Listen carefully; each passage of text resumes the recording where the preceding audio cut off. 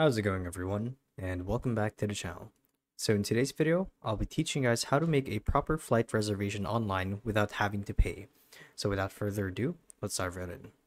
So to actually do this is quite simple, and we're going to use a tool called, or I should say a website called onwardticket.com.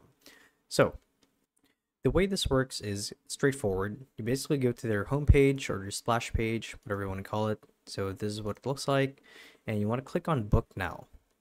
So to explain to you guys what this actually is, it's a database for international and domestic flights from different platforms all compiled into one.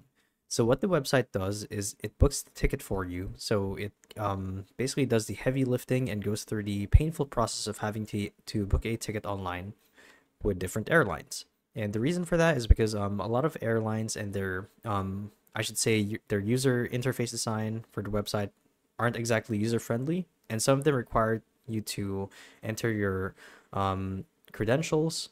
And with this method, it's more straightforward and you wouldn't have to pay beforehand. So it's actually a method where you pay on the day of, which I think is pretty cool.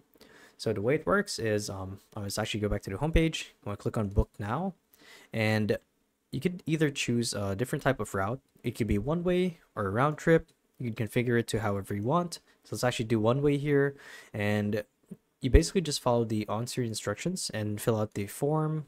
So let's actually put the route here. We're going from London to Dublin,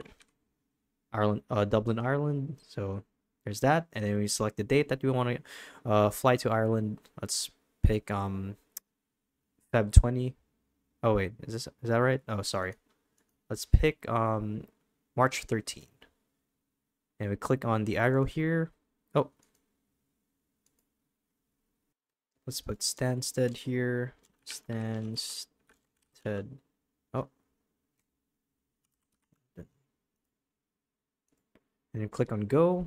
Basically enter your email address. So this is where the boarding pass will be sent to you through your email. So basically you want to save a copy of that to take to the airport. And yeah, that's pretty much how we do it.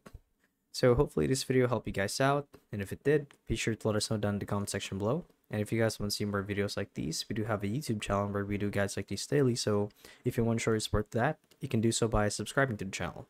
So with all of that said, thank you all for watching, and we'll see you guys in the next one. Bye bye.